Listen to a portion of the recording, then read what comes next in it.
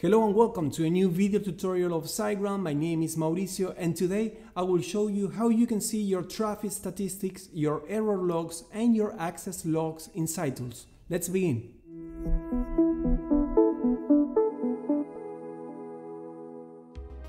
In the statistic menu of your SiteTools, you will find three powerful tools that you can use to take decisions or find hints to some possible problems with the website.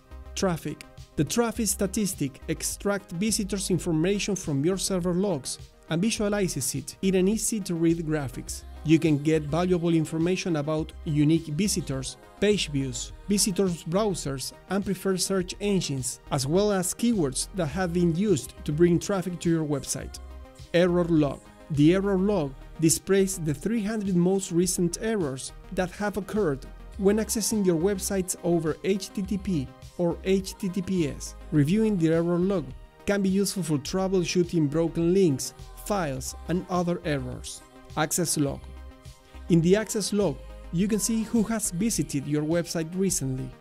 Reviewing the access log can be useful to monitor suspicious activity on your website and get visitors' information. I hope this video helped you to solve the problem. If so, consider subscribing to our channel to learn more about our tools and much more content we have prepared for you. Thank you and good luck.